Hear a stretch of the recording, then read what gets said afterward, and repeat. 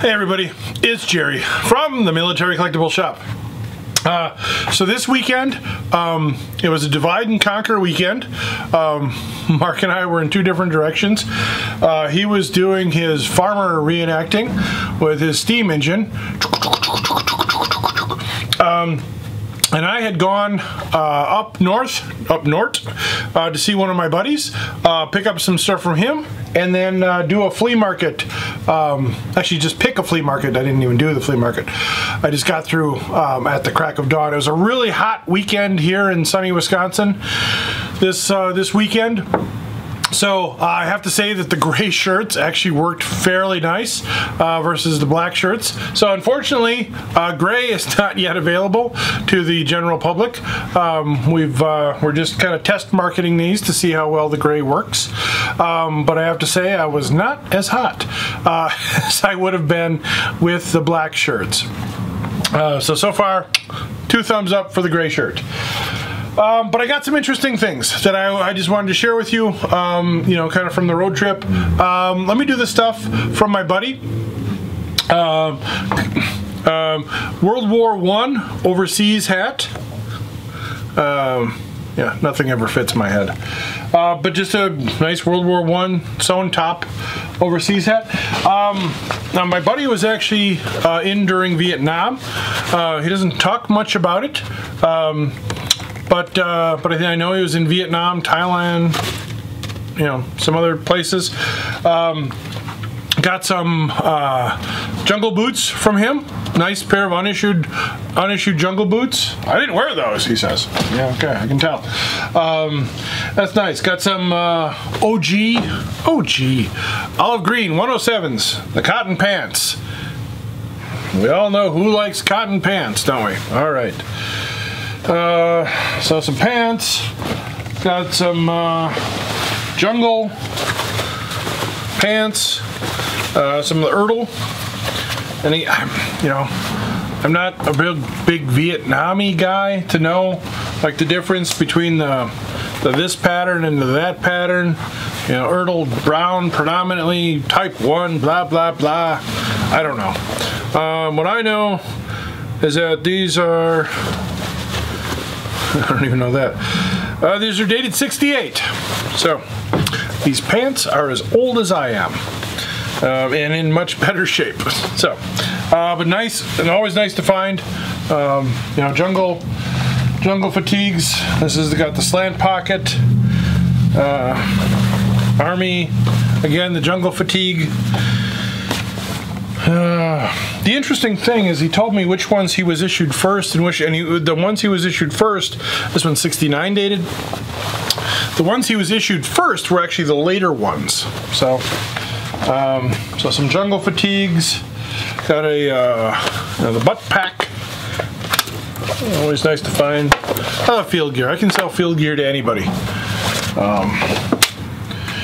This is kind of cool. It's a boonie hat that he said they had made up while they were over there. Very small. Won't fit my frickin' melon. Won't fit his head anymore either. But neat sort of theater made, you know, in-country made one. The sort of standard green slant pocket jungle jacket.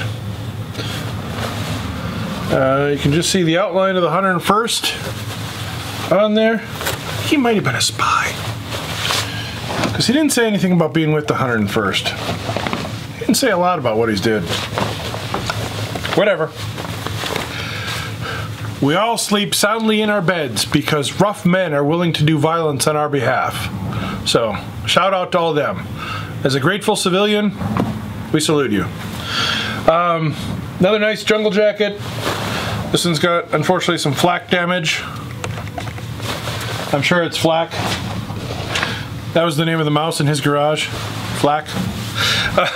Okay. Some more jungle pants. Yay. A jungle poncho. I suppose you could wear it anywhere. But a Vietnam dated poncho. These are always nice. Rubberized. Does not smell like vomit, so points for that. That's good. Boy, they dry fast. And a canteen and belt.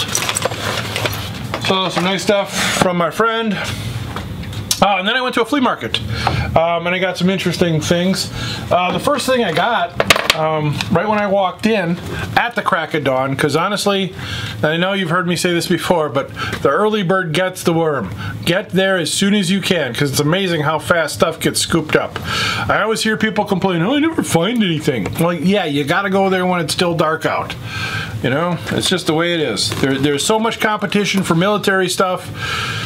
You know, between, I mean, obviously dealers, collectors like myself, other collectors, other dealers, gun show guys, internet sales people who don't even know what the stuff is. They just, you know, want to try selling it. So, but this was cool, and this was from the guy's father-in-law. This is actually a Halo jump helmet.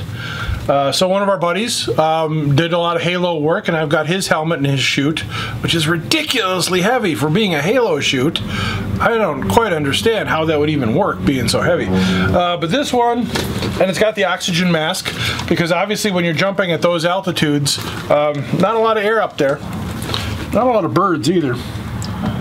This one's from '82.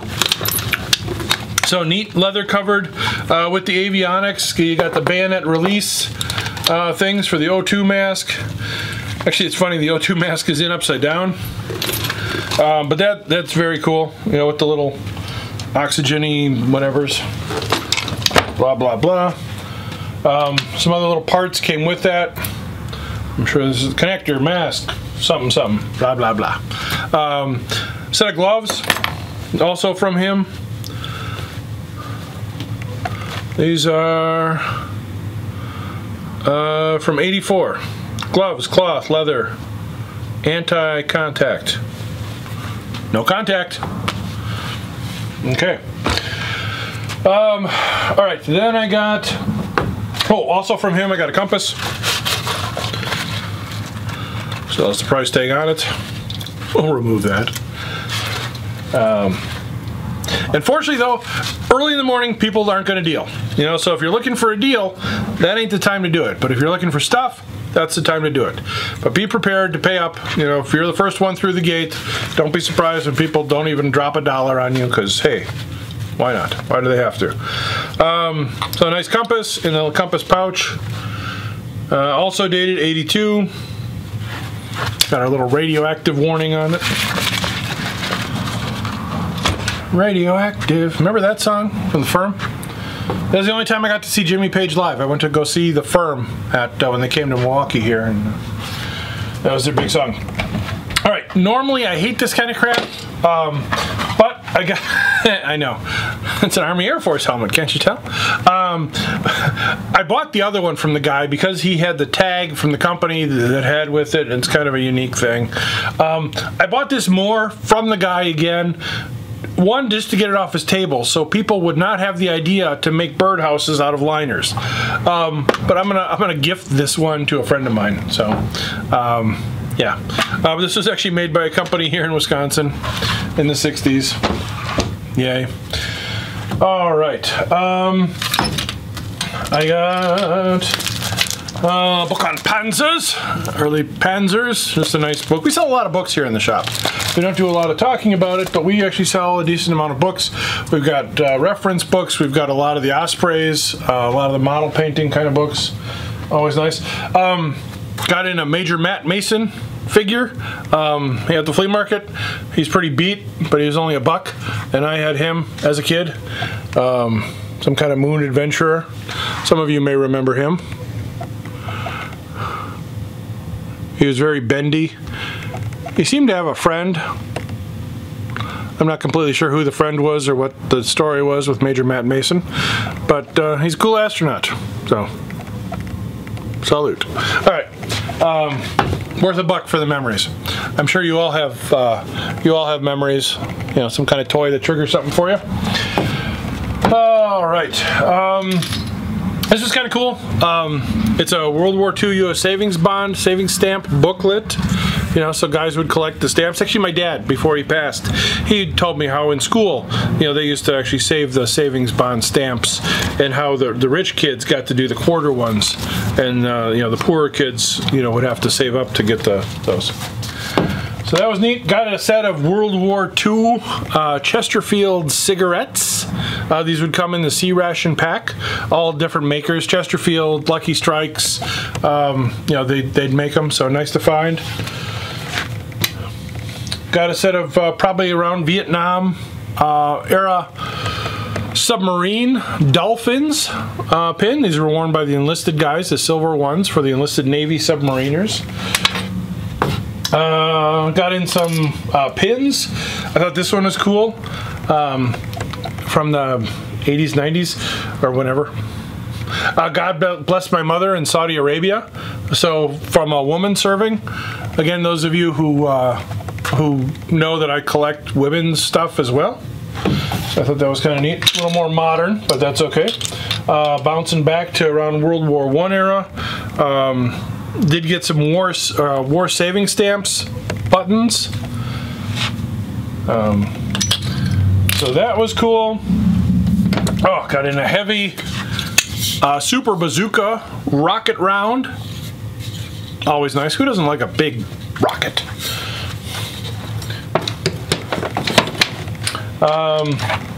One of the better pieces I found was a German, World War II German sword, and this one is actually really cool because it's an Eichhorn sword, but it's known as the Prinz Eugen pattern. This is part of the Field Marshal series of swords by Eichhorn. So this is actually a Field Marshal series sword, so that makes it a little bit better sword. So even though it's got a couple little issues, still a pretty cool sword, especially to find in the wild. And then lastly, and this just kills me, but I got a little strip of SS Tropical hat insignias and skulls, and they were in a case, and the guy had them priced at $6. So I'm like, are those $6? And he said, yeah. I said, for all of them? He said, yeah.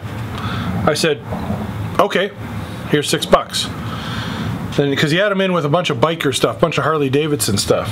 And he's like, are those military? And I said, yeah. So I was happy, he was happy, we're all happy. So me and Smiling Jack, that made my flea market. Oh, I did get two other things. So let's take a look at those. Aha! So what I ended up with was actually a couple British store displays. I'm not sure completely what store, but I got two of these guys, and they're gonna flank the front. They're gonna flank the front doors. So kind of big and heavy to get through the doors, but they'll make a statement. So that was neat. I was very happy to get those, and it was again a hot day to be horking around a couple British guys, but they'll work awesome in our store windows. So hopefully we'll get those in this week. But I was happy to get that, and yet I can't make them laugh. No, nothing. All right, so that's just a quick and dirty, you know, on the road trip. But again, another busy weekend for us. So I hope you enjoyed. Oh, I got one more thing. There's always one more thing. I picked up, because again, I collect movie stuff, and I got a movie poster from some war movie, The Double-Crossed Fool. So some anti-Axis kind of Three Stooges-y sort of thing. But I thought the movie poster was cool. Never heard of any. Oh, Gene Porter, her I heard of. Again, just typical wartime kind of anti-Axis film, but I thought it was neat. All right. So, as always, thanks for joining me. I'm Jerry. Mark will be here soon. We got another one coming up for what we got in this week at the shop. So, thanks for joining me on the road. Until next time, keep those cards and letters coming. I'm Jerry. Stay safe. Talk to you soon.